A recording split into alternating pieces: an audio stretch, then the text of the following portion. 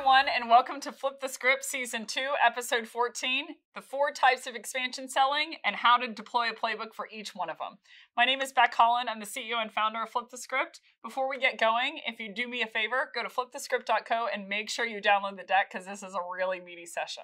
Once you've done that, let's go ahead and jump in. So first, per usual, let's start with an agenda. So full disclosure, it's going to be a really meaty session, so if you'd go ahead and download the deck so you can make sure to march along at every step of the way. But there's going to be 7 different pieces to the agenda today.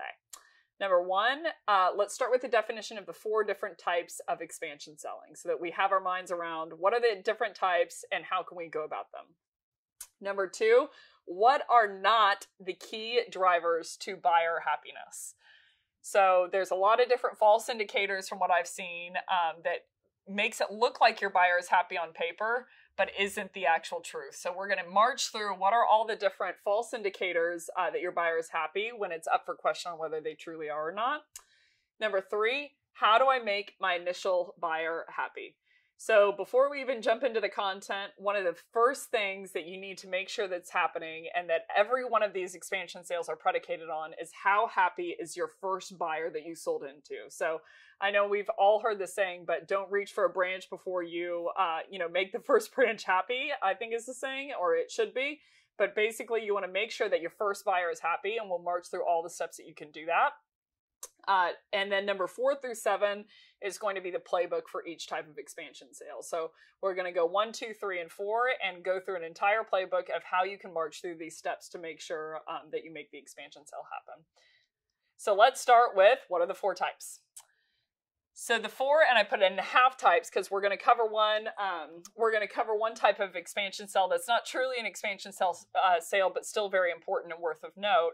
But the first type of expansion sell is going to be an upsell, and it is going to be selling the same functionality to additional users that have the same role within the same relative org.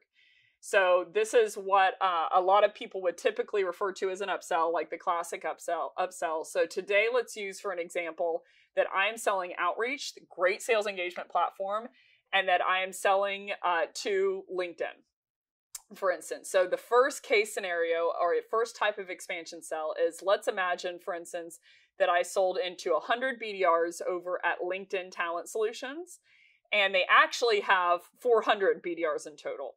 So the first type is an upsell where instead of the land was 100 BDRs and I'm upselling the 300 BDR delta. So the first type of expansion selling is I'm increasing from 100 BDRs to 400 BDRs net. And so that's where I'm making the expansion sell happen. And that is an upsell. The second type of expansion sell is another upsell. And this is when you sell additional features or functionality to the same core users that you originally sold to on the land within the same role, within the same org. So again, let's take Outreach selling into LinkedIn Talent Solutions, for instance. And they sold originally on the land to 100 BDRs with the sales engagement functionality. And let's imagine that they wanted to sell pro services into that original 100 BDR. So that's a second type of expansion sell, is you're selling additional features to the same person that you sold to off of the bat. The third type of expansion sell is going to be a cross sell. And this is going to be where you're selling the same functionality to different users within a different role, but within the same relative org. So with the precursor example, if I was going to sell the same functionality of the sales engagement platform to different users in a different role, it would be, my land was 100 BDRs over at Talent Solutions for LinkedIn. And the expand is I'm selling into account executives over at LinkedIn Talent Solutions. So a lot of different platforms, they have multiple different buyer personas. I think that's pretty common among most orgs, different feature sets, different functionality, et cetera, for different people. And so in this third type of expansion sell, it's really known as a cross sell, where originally I was selling into the 100 BDRs at Talent Solutions for LinkedIn for Outreach product. And then I want to cross-sell into, they have account executives as well that might get some value from my product. And so I want to sell into the account executive division, still within Talent Solutions at LinkedIn. And then the fourth type of expansion sell is going to be a cross-sell again. And this is going to be your prototypical cross-sell, what people think, especially within enterprise. So it's selling the same functionality to different users with the same role within a different relative org. So with the starting example of I originally on the land I was outreach and I sold in 100 BDR seats to the talent solutions division of LinkedIn. Well, LinkedIn doesn't just have the talent solutions division. They have multiple different divisions. For example, marketing solutions. So this fourth type of expansion sell is really a net new sale where I am selling from the 100 BDRs within talent solutions over to a certain group of BDRs or AEs within marketing solutions. So still same parent company, but completely different division. So it's really like a net new sale. So those are the four types. There is a fifth type of not expansion business necessarily, but is certainly a way to keep revenue going, certainly during a pandemic like we're incurring right now. So this fifth type is very near and dear to my heart, and this is a resell. So typically a resell is going to be whenever someone churns from an org who was your decision maker or someone who is a functional user of your platform. So again, let's say that there was a decision maker over at LinkedIn. I had sold into this decision maker when I was at outreach, and then that person moved out of the org and someone else came into the org to backfill their position. Happens all the time in tech. I think that the average churn rate for a VP of sales at this point is somewhere around 12 to 17 months. So we're constantly switching jobs, doing new things, trying to get new skill set. And so the resell, I think, is the most overlooked kind of sale within an organization. And I think that most people just try to get an intro and hope for the best.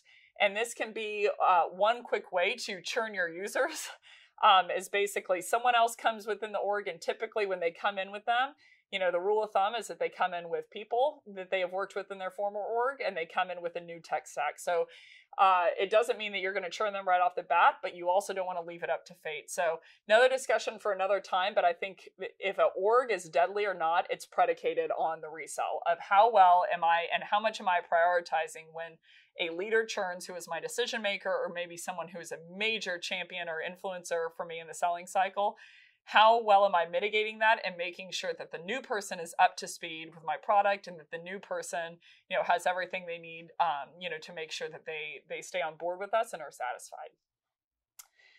So now we know the four different types of expansion selling. So now let's go into what are not the key drivers for true buyer happiness. So when it comes to making a buyer truly happy, I have seen the following 8 items be the most aggressively deployed playbook by either customer success reps or AMs, RMs, and account executives. So number 1 is training sessions. To me, this is table stakes, but is not a reason to believe that your customer is truly happy. So, typically when I see reps, for instance, within an org, if they're unhappy working at the org, I ask them, how was your onboarding experience? And they say, onboarding was great. The first couple weeks was great.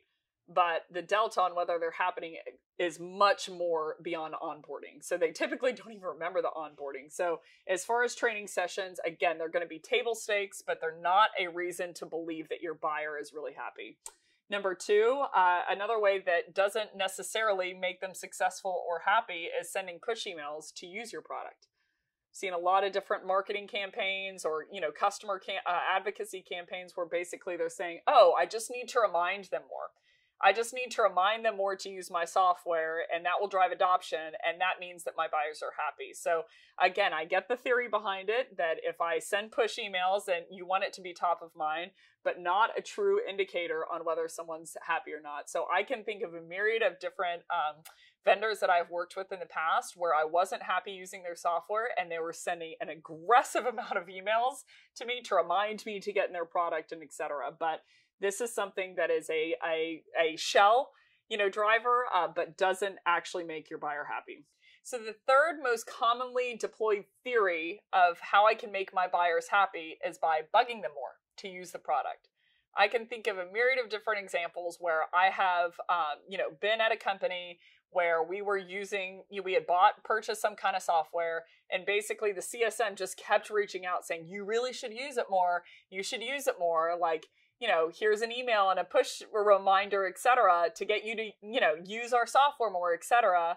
And every single time that it's happened to me, all I've thought was, this email was a waste of my time, and I'm not going to use the product more because of it. So I know that I know where the heart is, and I know where the intent is, and it's definitely important to stay top of mind with our buyers, and we'll get into how to make them happy in a second. But this is the third most commonly used myth, that this will make my buyers happy if I just, send them more emails to use my product. Number 4, the fourth most commonly used tactic to get buyers happy is being really nice around renewal.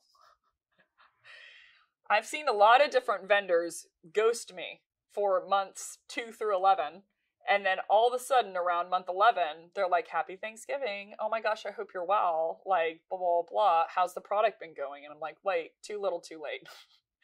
But this is a commonly deployed tactic where I've seen either CSMs, AEs, etc. basically only warm up to me around renewal when they are scared that I'm going to churn because either I haven't been in the product much or etc. But they are only putting their eggs in the basket around when renewal happens. So that's the fourth most commonly misused myth, that if you check in November, that all of a sudden I'm going to be happy because I heard from you.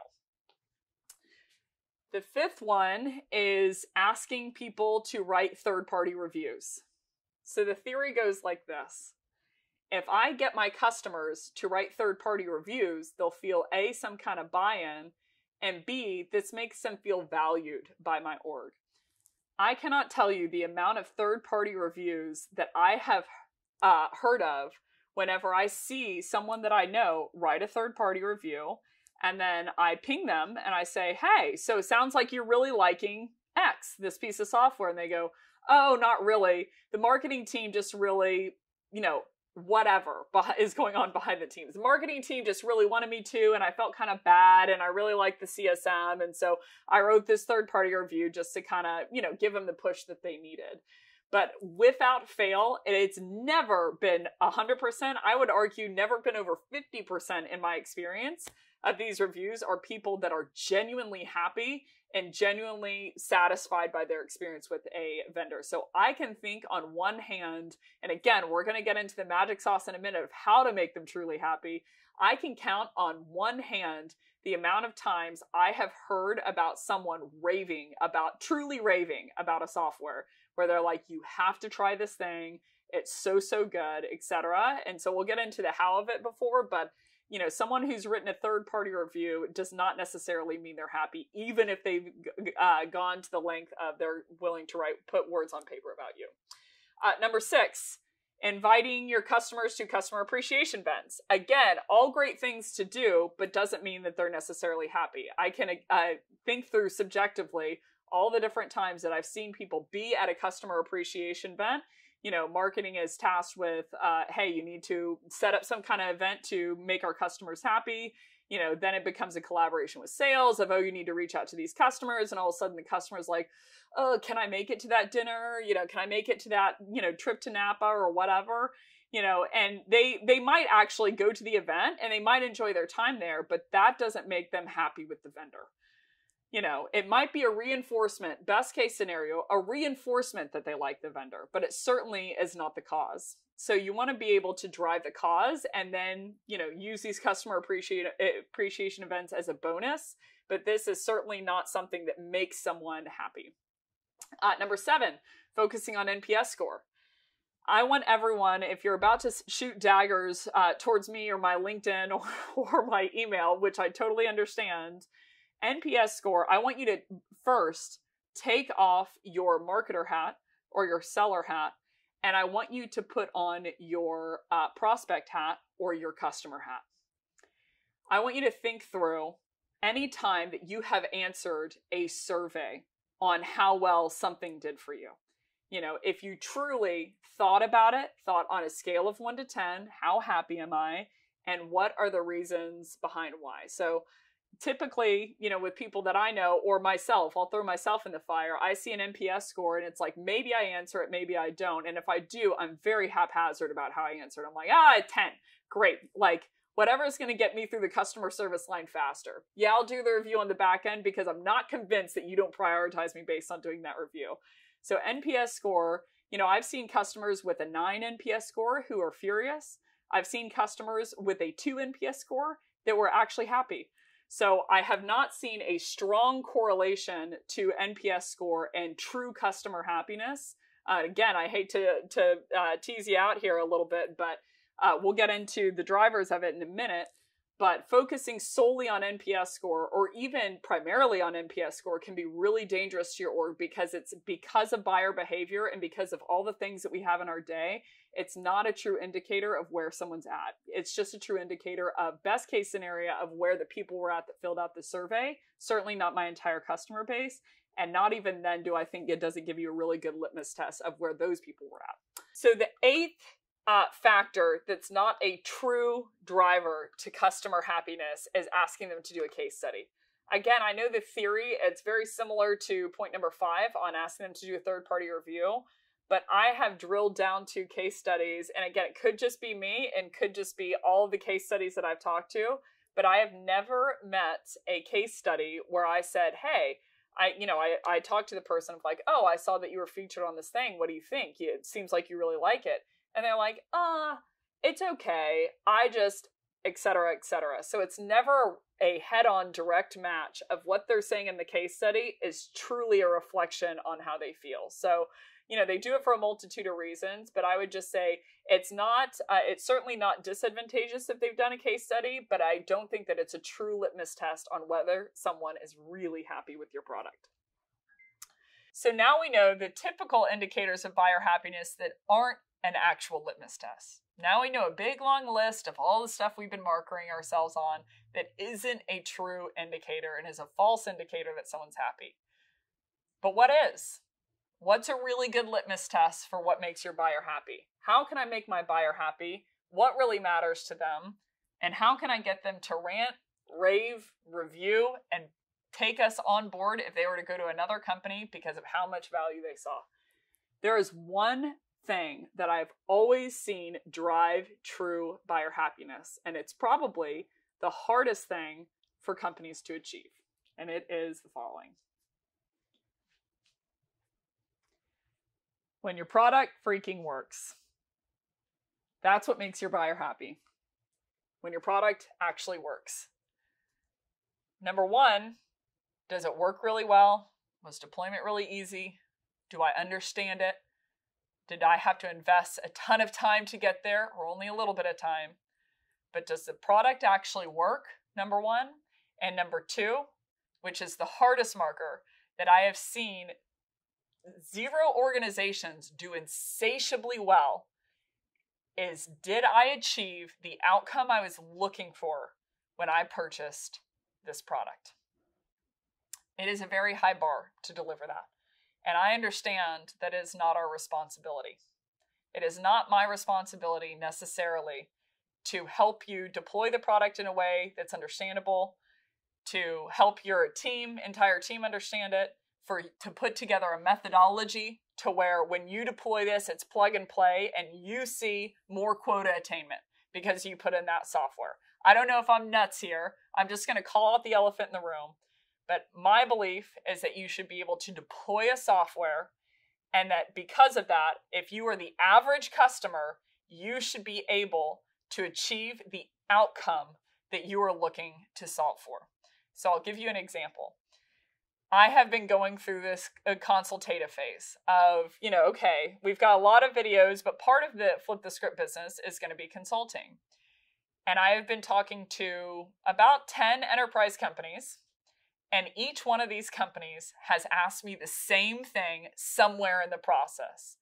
They've said, are you willing to be performance-based? Are you willing to put your neck out on the line to where what you say you can deliver, that you are on paper for delivering?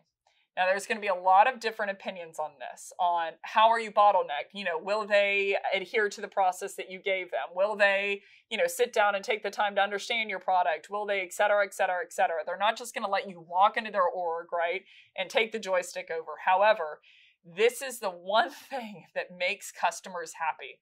So I think that we need to make a massive stride in the industry to make a stride towards, how do I not only deploy this with my customers well, how do I onboard them well, how do I train them well, but how do I help them? I mean, now I've just got an empty Netflix console. How do I help them understand from a high level and in the weeds how to deploy this and what kind of messaging, for instance, to put in the software to really help them achieve more quota? So again, very, very hard bar, very, very high bar for organizations. But instead of viewing it as a responsibility, I think that we can view it as what an amazing opportunity. If I could make my buyers happy by helping them deliver and going above and beyond, but helping them deliver on the outcome that they actually were looking to achieve, the adoption is there.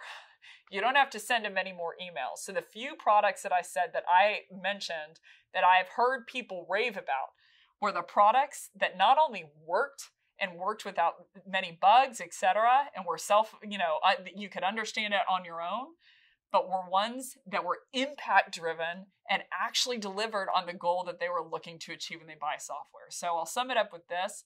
No one buys software to buy software. They buy software for an outcome. So I would be monomaniacal about understanding what is typically within buyer persona the core outcome that they're looking to achieve through buying my software, and how can I help within sane limits and cost-effective limits bridge the gap for my users to get there. So there's a lot of different factors that come into this. I mentioned a number of them, but let's just review over the top 8 that I've seen. Number 1 is ease of deployment.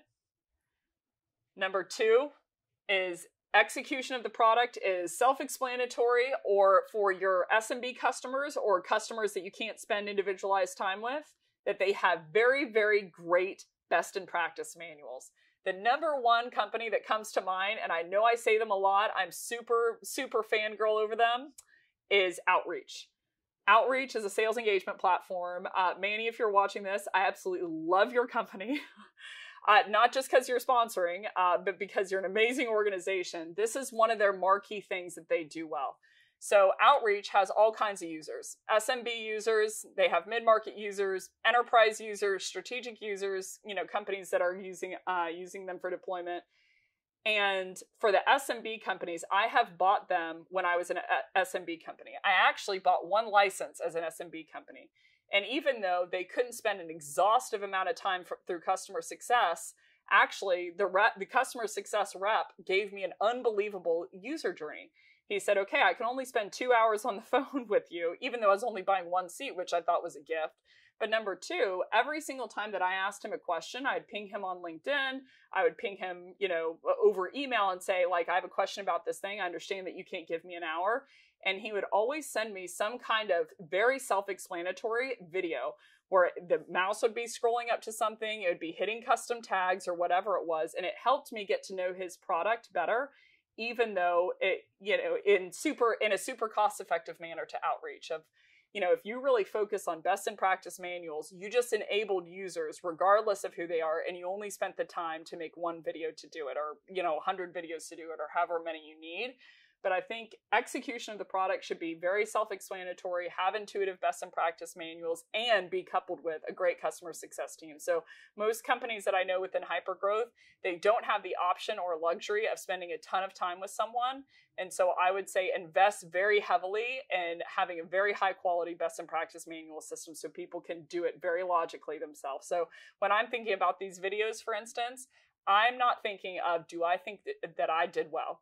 Or do I think the session was really meaty? Or do I think the session went super in depth? My litmus test is, can someone do what I was talking about in the video without me?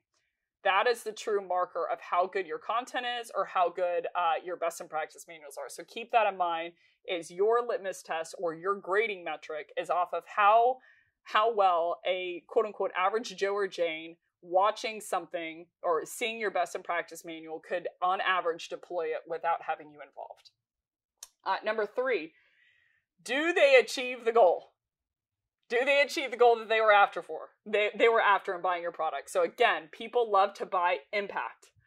They want to buy impact more and more these days. So it's they're looking at can a vendor really deliver and have an SLA of the impact is what they want. And I understand that that's not necessarily achievable in all case scenarios, but what an opportunity. So I would focus on, making sure that your customers, before you even start to expand, before you even start to have the temerity to expansion sell within the org, understand if they have achieved the goal that they originally at the onset were seeking in buying your product.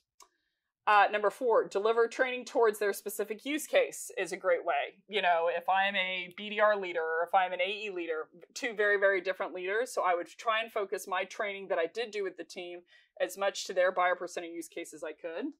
Number 5, kind of a mirror on number 3. Did they get the goal they were after with you? And did they get it in a scalable and repeatable way? Let me give you an example. I am from Texas originally. I'm actually doing a lot of the filming. I'm back in Texas for quarantine. I'm doing most of the filming for season 2 here and season 1. And being from Texas, one of the best things about living in Texas is the Texas State Fair. The State Fair comes around every late September through October. And as a child, up and through adulthood, it's one of my favorite things that Texas does. So everyone loves the fair. There's all kinds of food and rides and etc. But, every single year with my family, I go to the state fair. And I remember when I was probably 11 or 12 years old, I was walking through the craft fair with my mom, and I went up to a booth. And there was this booth where this guy was selling these kind of scrunchy things for your hair, but they were basically kind of a wireframe where you could really do your hair well in a great looking style and very, very quickly. So I watched him do it in the quote unquote demo 2 times. And I'm like, oh, that hair looks amazing. And I was super into it. And then he even taught me how to do it in my own hair. So he used the scrunchie. He asked for you to buy it. So I bought the scrunchie, and then he did my hair up and he did my mom's hair up. And he said, so these are the 3 steps of how to do it. Thanks for the purchase, etc. I went home from the state fair. I took the thing out. And the next morning I tried for 3 hours to get my hair to look like how he did in 30 seconds. I could not do it. My mom could not do it. We tried over and over and over again, and we never used the scrunchie again. So not only should our goal be, did they achieve the goal once with our software, but did they achieve the goal scalably? And did they achieve the goal without us? So that state fair product, we spent $10 on this scrunchie, and we never used it again. So how likely am I to buy a second scrunchie when I know when I came home, I would never be able to use the original scrunchie again? So we need to make sure that our customers can get the goal that they're after in a scalable, repeatable, and consistent fashion. So we make sure that they're very happy. Number 6, a great way to make your customers happy is to have a very quick response to bugs with more than just an apology. Nothing more frustrating or placating, I might add, than having an I'm sorry without having any kind of road forward to help make someone happy. And I'll give you a quick story here. I am starting a business. I called into the IRS because I need to get an EIN number. An EIN number is a number that basically you start your business based on. Because of the pandemic, typically an EIN number takes 3 hours to get, sometimes on the spot. And because of the pandemic, I originally was told that it's not 3 hours, it's going to be 3 days. And then it went from 3 days to 3 weeks. And then it went from 3 weeks to 45 business days. So we're talking, I don't even know what that is in terms of months, but 2.5 months roughly that I have to wait to be an official business on paper. So I call into the customer service line and I'm trying to get the rep to check. I said, hey, can you check? It's only been 23 business days, but I'm dying here. Can you, check in on the EIN number? And I'll never forget, ever, for the rest of my life, thanks IRS, that I called and said, can you at least check? Can you help me out here just so I know the progress on it? And she said, I'm sorry. And I said, is that it? And she said, yes, I'm just sorry. I'm sorry. I'm sorry I can't check. I'm sorry, even if it's heartfelt, doesn't make the situation better. So a great way to make your buyers happy or to make them a little frustrated, and by a little I mean a lot, is to your only response to a bug, even if it's quick, being an apology. So you want to make sure that you eradicate the problem that your buyer is having and take a step to do that. That's a great way to make them truly happy. Number 7 is going to be, did I deliver proactive help to them through the product? So we want to help our buyers get to know our product more by making suggestions, not annoying amount of suggestions, but suggestions on ways they could use it. So there's been a myriad of different examples in my head of basically, I'm using some kind of software. I love the software because they're great and they're helping me with the outcome. And then they'll say, hey, did you know that you can actually repurpose this and use this for X, Y, and Z? And it always leaves a good flavor in my mouth. And number 8, do I deliver on the promises I made in the sales cycle to get the signature? We're all in sales, or at least most people who are probably watching this are to some degree. And our job is on getting the signature, by and large. But you don't want to do that at the expense of the relationship, at the expense of the customer's true happiness, and the expense of ultimately the revenue for your org. So, a quick way to get signatures is to promise a whole lot of things that the customer success rep couldn't deliver on, or that your product can't deliver on in general. But I'd always push people to have integrity, because long-term sale, that is it. So most people, you're going to get more business off of having a recurring sale and an expansion sale than you are to have a one-time churn. So I'd always focus on delivering anything that you say in the sales cycle needs to be able to be delivered on the back end. So that's how to make a buyer happy. So how does that fit into expansion selling? So again, here's the quick reminder of the 4 different types of expansion sell.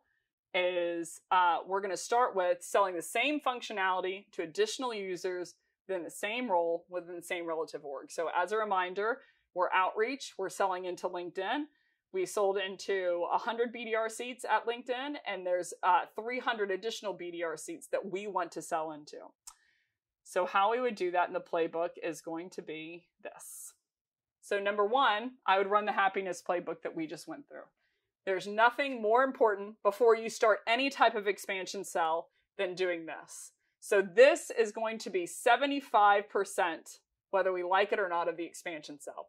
Because if the first person didn't see value in us, and the first person we didn't deliver on our promises, and the first person, didn't achieve their goal, and the first person only got an I'm sorry when they had a bug, and the first person didn't get a scalable result, and the deployment was super messy, and we couldn't figure out how to do it, then you're never going to get an expansion sell. So this is going to be the predication for all of the sales, but the first thing I would do is run that happiness playbook and make sure you're okay there. Second step is I would like to get clarity from the start.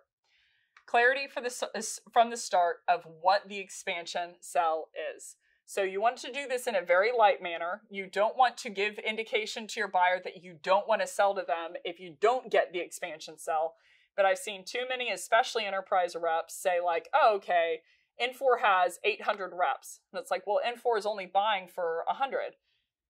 And they assume that if they do well with those first 100, that Infor is going to hand over the other 700. So you always want to get clarity from the start of what the size of the opportunity is and do what I'd call pulling down the covers. So pulling down the covers is when a little kid gets scared, they jump in their bed and they pull the covers over their head and they don't want to look out. They don't want to look beyond the covers.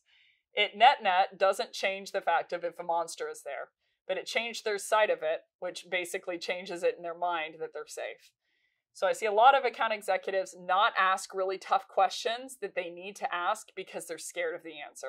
So you need to pull the covers down and make sure that you ask the question from the jump in a very, again, respectful, polite tone, and always convey to your buyer that you're extremely happy with the original sale. But you want to understand what the opportunity and what the scope of the project is before you jump in. So I wouldn't assume that the upsell is on the table because of the initial sale. So too many times I've seen enterprise reps pour all their heart and soul into that first land because they're assuming that they can get the expand. And then the decision maker on the back end at month 10, they put an aggressive amount into it, they forecasted it, and then the decision maker says, actually, they're not going to buy. They have no budget for this.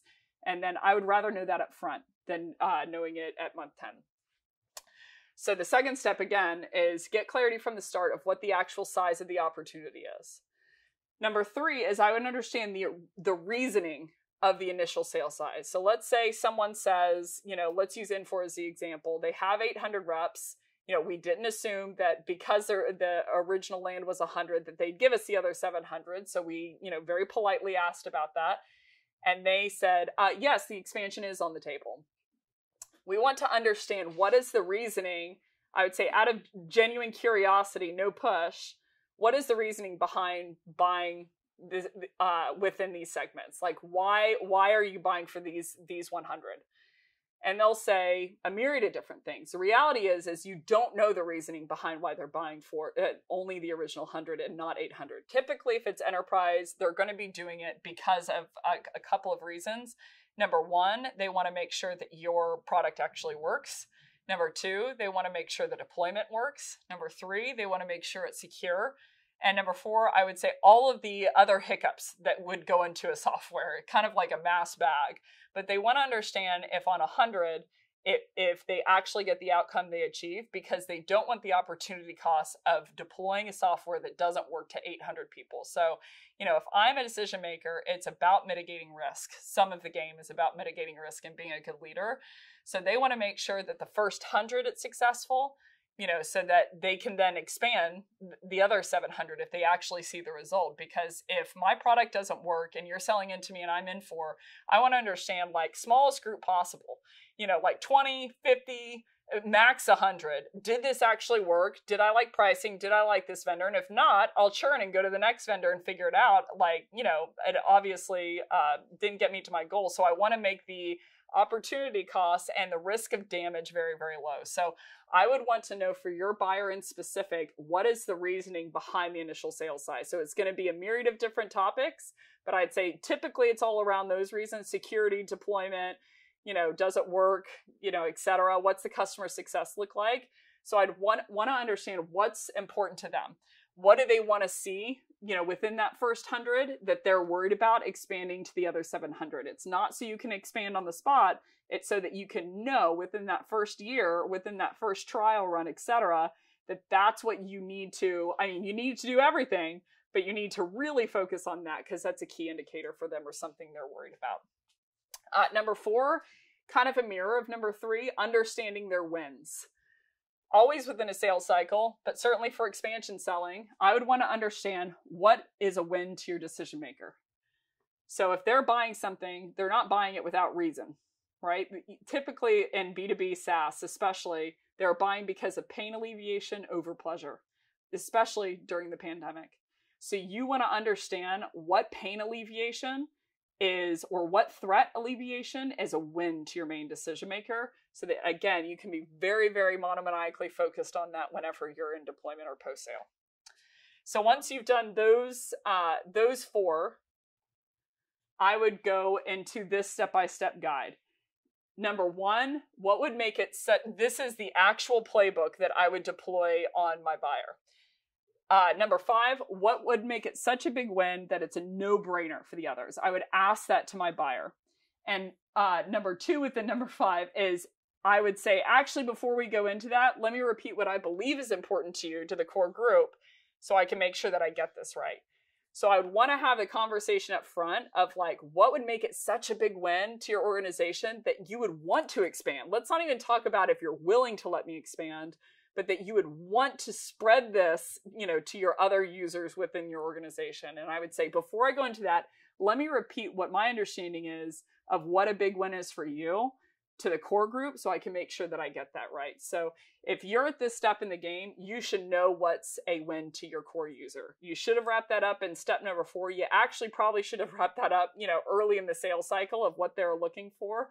But if you haven't at this point, then this is some good language to deploy of say like, what is the thing that if you got that out of the deal, then you would say like, thumbs up, this was a really good win for me. And it's going to be different for every buyer. So I've never been more astounded on when I ask questions like, that's a good question, why do you ask? Or what do you mean by that? And the responses that I've heard are very, very different from what I was assuming. So I would never assume what you think is a big win, but I also wouldn't leave all the work up to them. So I'd prep them with, the information that you think is important to them to give a good indicator that you've been listening this whole time. Number 6, after I do that, I would run a playbook to stay in front of my functional buyer, decision maker, frontline manager, and end user.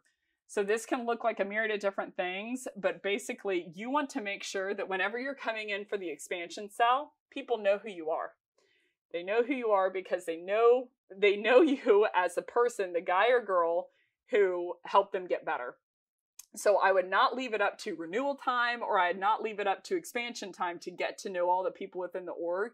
You should be friends and at a texting distance from my perspective of you just have to send a text to ask someone how they're doing, etc., because you have been around that buyer so much that you've built relationships within the org. So, a lot of the buying process for me is I am quote unquote networking. I'm getting to know all these different buyers and I'm trying to add value to their day. And then whenever I actually need to sell into them, sometimes it's been for the product that I was at, and sometimes I turn to another organization and it was still the same point person, that I was within texting distance away because of the rapport that I had built with that buyer. So you want to run some kind of playbook where you know who the functional buyer is, decision maker, frontline manager, and end user. You should know that because of the original land, and you make some kind of playbook, some kind of concerted effort to get in front of them and stay in front of them. So there's top of mind 3 people that I know do this insatiably well. My friend Dan actually does this really well, Smith over at Winning by Design. And he constantly, when he sold into me at my original organization, he stayed in front of me, even for stuff that wasn't, that didn't have to do with his product. He was constantly there and someone I could call. And so he's still a mentor to this day because of how much he was there. So you want to make sure that you run a playbook to stay in front of them. Number 7, I would meet with the users proactively and regularly to get feedback on product usage. So if you don't know what your users think about your product or how it's going, you're already at a loss. So all of these are going to be major, major detriments to expansion selling if you don't know this information already. So if I have no visibility into whether my users are actually using this product and why and what their names are, then I'm already at a major disadvantage if I'm coming in and asking for a second check. Asking for the first check is relatively easy. I know we think it's hard, but it's relatively easy. Asking for the second check is much harder because now they have experience with you of what it's like to work with you. So you want to make sure that that experience was very, very positive. And a quick way to uncover ways, every single software, there's going to be some hiccups. I would say, you want to you need to uncover the ways in which they're running into different kind of obstacles. And is there any way that I can alleviate these obstacles or get things out of their way so that they can use my product more effectively? I would meet with frontline managers, number 8, same type of thing of like number 7, that I'm meeting with the users for the product usage. And number 8, I'm meeting with their managers, frontline managers. Both are very, very important. 7 is important for groundswell. 8 is important for purchasing power. So you want to have friends at both levels. So I would never say that frontline users aren't, the end users aren't important. I never say their managers aren't important. I never say the decision maker is important. So you should know everyone within the org and make sure that you're alleviating things and adding value to both. And then number 9, once you've done all of that, number 9, I would set what I call a prospect pack with my main decision maker on the expectation that needs to be met within the core group that you originally sold to in the land that has to be met for the upsell. So I would say something like, again, their usage of your product has to be a positive one, unless you have an act of God sell that they absolutely need you. The demand is insatiably high and the supply is insatiably low. But for most of us plebeians within the industry, you have to make sure your original buyer is happy. So once I have done all of that, I make sure that my buyer is insatiably happy, they're getting their goal, I've responded to their bugs with more than just an I'm sorry, etc.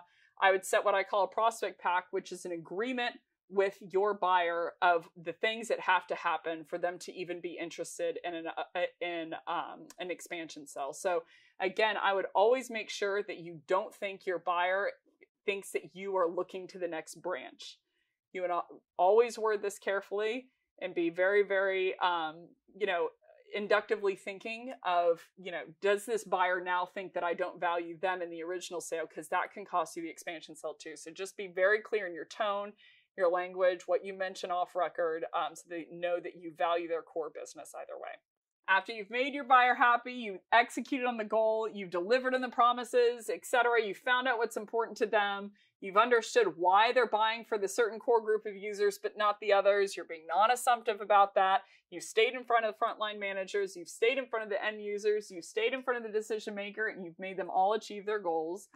You set a prospect pact of what they're looking for. All you have to do Very simple. Deliver and ask for the upsell. Sounds insane. The hardest part of expansion selling is delivering. Delivering on the original product usage. I cannot tell you how many countless buyers I have talked to that said, this person's asking me for more money, even when they didn't deliver on the original ask. So you want to deliver on all of the things that we just went over, and then just politely ask for the upsell. Set a prospect pact. Hey, we talked about this originally, that this is what you want to incur. From my perspective, we got there, like this is the data, etc. Would you be willing, I'm okay if you aren't, but would you be willing to go ahead and make the introduction to this next person? So that's playbook number 1. And I will give you, that might be a crazy answer to number 1, but I will give you an example. There's an AE that I've worked with that literally just delivers and then politely asks of like, hey, this is a person that I need to talk to.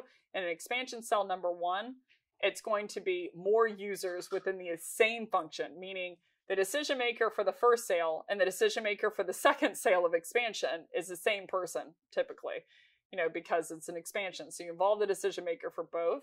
So you basically want to talk about the second deployment because you delivered on the first. Now let's talk about the second type of expansion sale. So the second type of expansion sale in review is selling an additional feature to the same core users. So again, we're selling into LinkedIn. We sold to 100 BDRs, and now we want to sell pro services on top of the normal sales engagement. So first step is the same as in expansion cell number 1. You want to run the happiness playbook. Focus on making your initial buyer successful, get them really, really happy, get them really successful from buying your core product so that they're more likely to buy the second. And then you want to run what I call a building rapport with your original buyer playbook. So I've made my core buyer happy. How do I build rapport with them? What are some tricks, tips, techniques of how I can build rapport with someone? So I think we're past the stage where when you say, hey, Johnny, saw that you have that boat behind you in the picture. What do you use the boat for? How much did the boat cost? Like, the boat conversation is over. So how do we build rapport with our buyer? And how can we do that in a very systematic way? So the first part of the building rapport with your buyer playbook is I would have a reputation. It's a very high bar. Have a reputation within your customer of telling the truth, of saving them money, and of downselling when appropriate. There is no quicker way to build trust with someone than to tell them that they don't need to purchase something, because they know that you're looking out for them. They could have made money, but they chose not to because they know that you could save money. So there's no quicker way than to tell the truth to your buyer and to downsell them when it's appropriate. So I would think when I'm quote unquote selling that actually I'm not after the short-term sale. I'm after the long-term sale. I'm after this person trusting me enough to open up their business to me. So downselling can be a great way to do that. But net of it is you want to have a reputation within that buyer that you tell the truth, that you save them money, you find ways to do it, and you downsell them whenever necessary or appropriate. I would understand all of step number 2, I would understand most or multiple pain points, not just the ones that have to do with your product. We all get happy ears, and I know we hear the cha-ching sign whenever they start talking about pain points that have to do with their product. But they're just a person. They're one person that has 50 different problems within their role. And you want to have the reputation that you solve problems for them, regardless of whether that's to do with your product or not. The top 3 people that I mentioned earlier, they solved problems for me that weren't even their problems that they dealt with. They knew that I have 5 pain points, 4 of them or 3 of them had to do with their product, of what their product can solve, and 2 of them didn't. So if you have a quick and easy way of like, hey, I know that we sell sales engagement software, but I heard that, you're having some, it's hard for you to convert website views into close one business. Drift is a great way to do that, et cetera. You can pitch their product, or if you don't have the budget for them, here's a quick way that you can do it on the hook. So I'm viewing, when I'm talking to someone, especially if they're a cold prospect, whenever they mention a pain point, regardless of whether it deals with my software or not, I almost see them as an equal weight of here's a pain point that I can solve. And if I can solve that pain point, especially if it's low investment in terms of time from them, if it's free, if they didn't have to do much to get it, I'm seeing it as a win because now they trust me and now they want to buy from me. So there's been several different vendors, even in just Flip the Script and getting it off the ground, that I have wanted to buy from them because of what they've done for me in the past. So you want to have that within when you're trying to build rapport with your prospect, that you understand all of the goals. So if there's a quick, easy, low-hanging fruit that you can solve for them, it's just as powerful. I'd argue almost more powerful if it doesn't have to do with your product or isn't advantageous to you. 2C is basically going to be close to the same thing. Understand a wide array of what the buyer persona deals with in their day-to-day and how can you solve this. And then the fourth one is check in regularly, not only when there's an upsell on the table. So there's a couple of different people who essentially have come and struck up a conversation with me only whenever it means money for them. You want to be your buyer's advocate. You want to constantly be in their corner, and you don't want to conveniently check in whenever they raise money, right? So you want to constantly make a very, very proactive effort of being in front of them and staying up to date with them and know what's going on with their business, not just when it means the upsell. So all of these things, they sound almost counterintuitive to selling, like this isn't true selling. I would argue this is the only thing to selling. Getting your product to work, making sure that you're there for them and that you can solve pain points so then they want to buy from you if the product fit is there. Number 3, once I've built rapport with my buyer and I've run the happiness playbook and made them happy, number 3, I would gain perspective from them. I would realize one thing in step number 3. This might be crazy to hear. Your buyer isn't buying additional features as a reward for you delivering on their first purchase. They bought the first purchase, you delivered on that. They're not going to buy additional features as a reward for you delivering. They are buying additional features based on a bet that those additional features will deliver on some goal they couldn't achieve through the core purchase. So I think a lot of people, especially let's say within promotions, I see a lot of people, they have their first role, let's say as an SDR, and they hit quota. They hit quota well, and they got 110% of quota, let's say. And they're like, well, I hit quota as an SDR, so you should make me as an AE. And I'm like, well, let's break that down. I'm not going to make you an AE based on you doing your job as an SDR. I paid you as a reward for that. I hired you to do a job as an SDR and to do it well. And you did that, and I paid you. That was your reward. I'm going to only make you an account executive if I truly believe that you can be successful in that role. If you are going to crush it, if I think that you have the skills necessary to make it as an account executive. So I would never in my right mind promote someone from SDR to AE because they hit their quota. I promote the kind of people that I'm like, yes, you hit your quota. This was a prerequisite, but I also think you have what it takes to be an account executive. So when it comes to your buyers, realize when you are expansion selling number 2, when you're selling them additional features, that they're not going to buy those additional features because you delivered on the first round. That's a prerequisite, but they're going to buy that additional feature set as a bet that that additional feature set will deliver on some goal they couldn't achieve with the core purchase. So I would gain that perspective, and then I would ask them if they would be open to a lesser known idea or something that they haven't come across, you don't believe they've come across, on how they could achieve an additional goal that they have. So how would you know those additional goals that they have? Well, you should have asked them. They should know, you should know at this point what their pain points are in general. And if you have a good marker on your client, if you have a good relationship with your client, and if you've asked them the right questions and run the playbooks that I've covered up to this point, you should know a good breadth of their pain points, not just ones that have to do with your product, but certainly ones that have to do with your product. So if they aren't open to talking about additional features, I would teach them. If you ask this question and say like, hey, would you be open, like, thanks so much for your original purchase. This has been amazing. Like, I've had a blast working with you. Are you open to an idea that most people don't know about how you could achieve this separate goal? And if they say no, then I would say, oh, okay. Well, I'm going to teach you, like, number one, I would teach you how to do it with my product. But if they aren't open to that, I teach them how to do it without your product.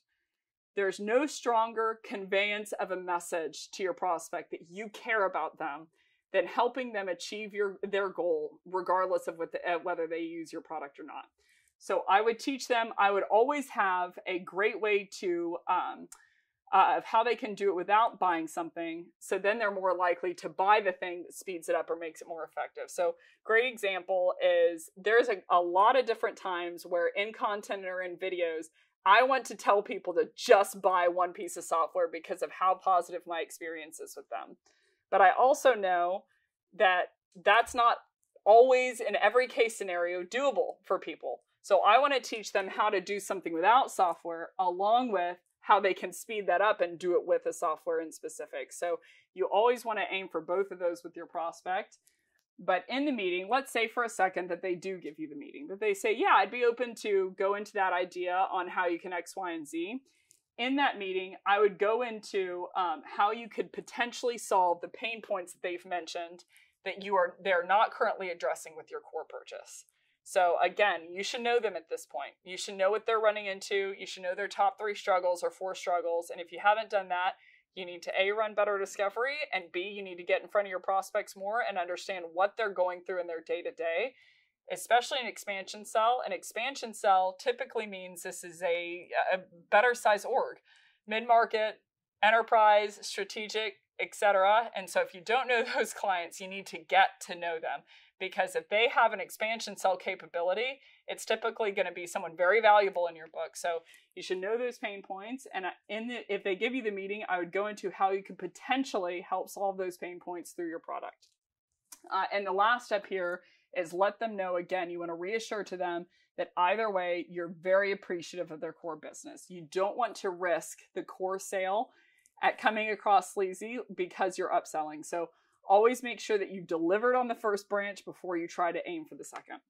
So now we know how to expansion sell into someone if we're going after more users within the same group, and expansion sell number 2 on if we're selling additional features to the core group, the first 100 BDRs. But what about expansion sell number 3? So in review, expansion sale number 3 was when I'm trying to sell to different roles within the same core org. So again, let's take the example of I sold into LinkedIn. I was outreach and I sold into LinkedIn Talent Solutions and I sold into 100 BDRs on the land. And so expansion sale number 3 would be within Talent Solutions, there's also account executives that we sell to at outreach. So we want to learn how to sell into those account executives. So these are all building playbooks, by the way. So this is kind of a building session. So the first step is you want to run the happiness playbook. Make sure you know what they're after, deliver on the outcomes, say you respond to bugs with more than just an apology. Number 2, you want to run the building rapport with your original buyer playbook. Downsell them in appropriate cases, be around more than just when there's an upsell dollar value, etc. But you want to build rapport with your, run an aggressive playbook to build rapport with your core buyer. And then number 3, you want to have a request from your core buyer.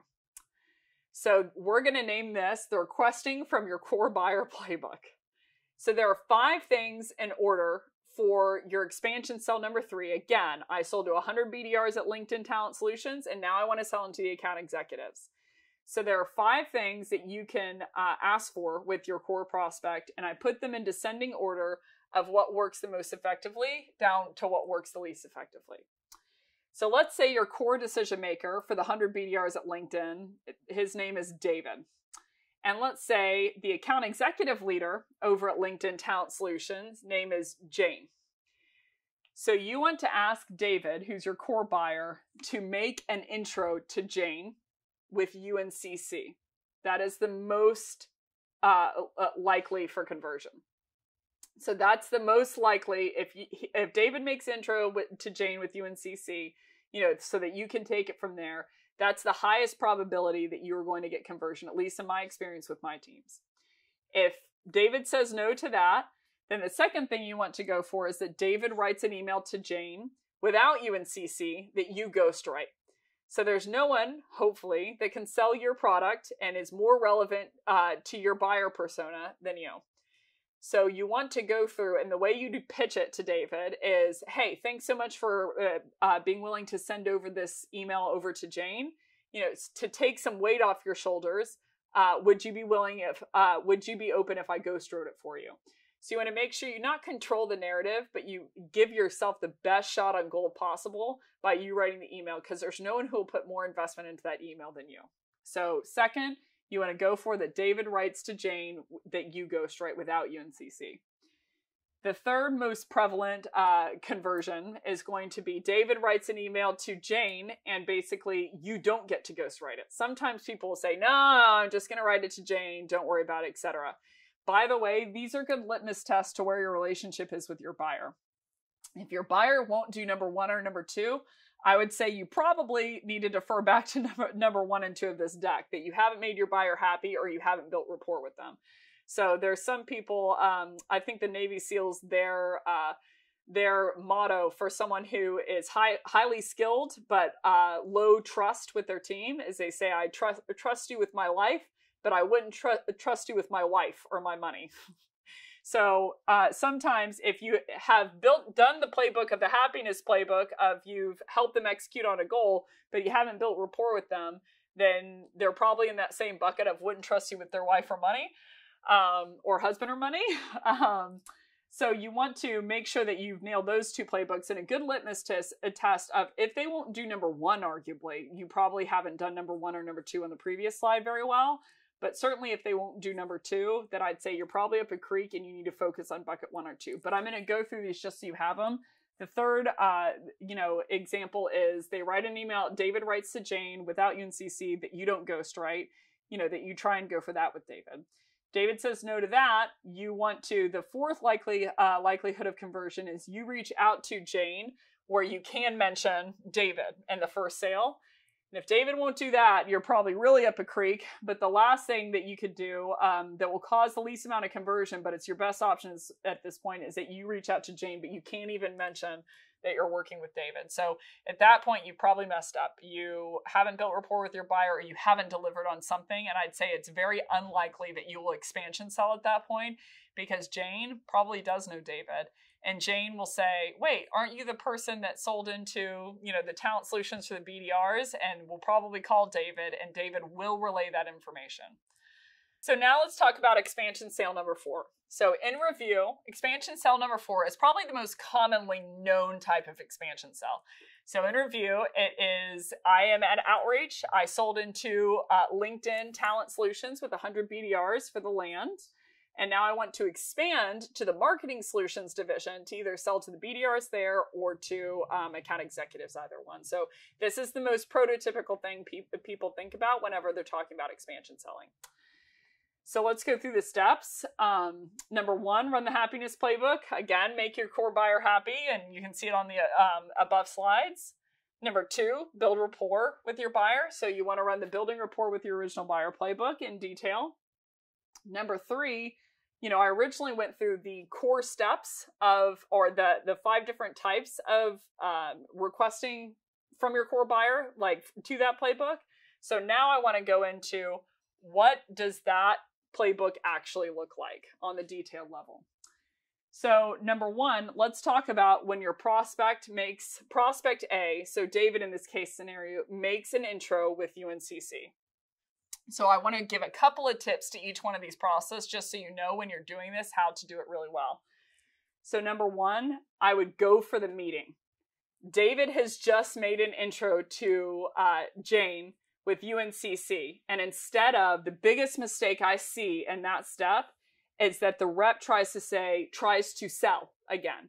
They try to act like they are earning the meeting. So the quickest way to seed doubt into someone of whether they should take a meeting or not with you is to try to sell to them. Try to sell to them they should take a meeting, because now they're not convinced. So number one, I would not be timid, and I would say, hey, Jane, hi, Jane, so nice to meet you. David says some great things. As far as for context, we've been working with Dave for the last 2 years to help drive more quota attainment across this team. He thought you might he suggested that I reach out to you and that you would find some value. How does Wednesday at 2 look?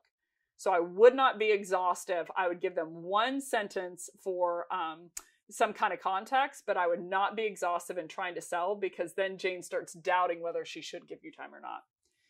Number two, if that's too much for Jane, for everyone who's watching this video and thinking, oh, that's too aggressive, like what if Jane, freaks out and basically says like, oh, this person's too aggressive.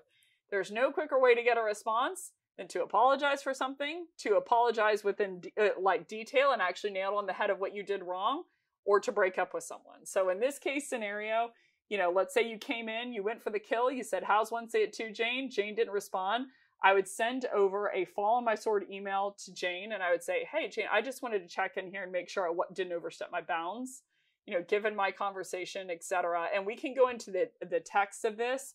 If you go to the next session, I think it's 2 sessions from now, is going to be the actual messaging behind each one of these. So anytime that you see a number in parentheses with an asterisk mark, I am setting you up for, in the next session on the messaging guide, the comprehensive messaging guide to expansion selling. I will go into detail of what that actual message looks like, full disclosure, but I would send them some type of type of fall on the sword email for being too aggressive right off the bat, and we can go into the messaging in the next session. Number 3, if that doesn't work and Jane doesn't respond, I would ping the original buyer back, David, and I would go for a coachable vibe and ask him what you should do next. So again, the actual text of that, number 2, there's a star, so we're going to go into the messaging guide. So let's talk about situation number 2. Number 2 was David said no to the making an introduction with you in CC. And so you went for, hey, well, would you mind sending one over to Jane? And he says yes. And you say, okay, great. So to take some of the load off, why don't I ghostwrite it? And David says yes. So my first tip is I would ghostwrite the message to David to send. So we can go into the text of that, number 3, in the comprehensive messaging guide in the next section. The second step I would do is if I didn't hear back from David within a week, I would send him a message, basically kind of falling on my sword a little bit and saying, how'd I do? Did Lisa respond, etc. Number 3, third step is I would go to Lisa on LinkedIn and I would add her. And we can go into the messaging, obviously, in the next session, but I would add Lisa on LinkedIn so that you put a name with a face whenever David's trying to sell. If you don't hear back from David at that point, I would send an advice email to basically David, and I would ask him, or I would tell him that you're getting the feeling that Lisa's not interested since you haven't heard back from him. And then the last step, if you don't hear any response at that point, you're going to go ahead and send David a breakup email. So breakup emails, in my experience, are insanely effective. You can get a response within 5 minutes. If you send a breakup email and you just tell them that you're getting the feeling that it's not working out and you call out the reality. So people innately want to help you and pick you up, which I think is a great thing about humanity. So I would send an email to prospect A, which is David, on the reality that prospect B, which is Jane, probably isn't seeing value since you haven't heard back from him at that point. Number 3, the third case scenario is that prospect A, which is David, writes Jane a message where you don't get to ghostwrite it. So very similar to the last playbook, except for you're taking off the first step. So the first step was you ghostwrote it. So you basically do the exact same playbook, but without the step of ghostwriting it. Number 4 is when you're reaching out to, if David said no to the first 3, again, I would go back to steps 1 and 2 of find out, make them more happy and build more rapport with them. But if this is your option and you're going to have to reach out to Jane, but David said you can go ahead and mention my name, then I would, step number 1, bind myself to I would bind myself to David and say, I'll let you know if I'm able to get a hold of her. We'll go more into the messaging in the next session. Number 2, I would go to Jane and I would give her reference and context of David sent you her way. I would say, David sent me your way because he let me know that all of the AEs are under your umbrella and within Marketing Solutions, and I would give her a custom pitch on something that stood out to you about her on LinkedIn. You know, even better because you're selling into LinkedIn, of like, you wrote this article, you said this thing, you engaged with this content, you know, and I really liked where you said X, Y, and Z. So I'd give a custom pitch there. Number 3, I would go back to prospect B if Jane doesn't respond, and I would basically give her a taste of accountability. You know, I would say something like, you know, I was reading an article the other day about being relevant to my buyer, and I was convicted about what I sent to you. You know, I'd like another shot to earn some of your time, and I'd go into another custom pitch. Again, we'll go into that messaging in the next session. Number 4, I'd come back to prospect A, which was David. I would take accountability that what you're doing is not working with Jane, and I would take the mentee chair of where you should go next. Number 5, I'd go back to Jane, and I would say, I would fall on my sword and add some piece of value, and then I would hard walk out the door. We'll go into the messaging later. And then the last step is I would go back to David and basically do the exact same thing. Fall on my sword. I would fall on my sword that I didn't think I was relevant to Jane, and then I would hard walk out the door and say, I think that this isn't a fit. So in summary, it's very complex expansion selling. And I know that most people want some kind of playbook of how to make it a net new sale. But the reality is, most of your buyers want to know that you deliver on the original promise. They want to know that what you said was the truth. They want to know that you actually delivered on that outcome and that you helped them achieve that outcome by way of deployment, by way of helping them with bugs, by way of helping them with messaging strategy or whatever it is. But the great thing about that is it presents a wonderful opportunity for us to raise the bar in terms of what we're willing to do for our customers and make them happy because of it. So that's it, everybody. Thanks so much for watching. If you like this session and want to hear more and expand your knowledge base, go to flipthescript.co to see all kinds of different selling topics. If you really like this session, be sure to tag Flip the Script and me on LinkedIn with your top 2 takeaways so I know what you want to hear more of. But either way, hope you have a great rest of your day. Watch out.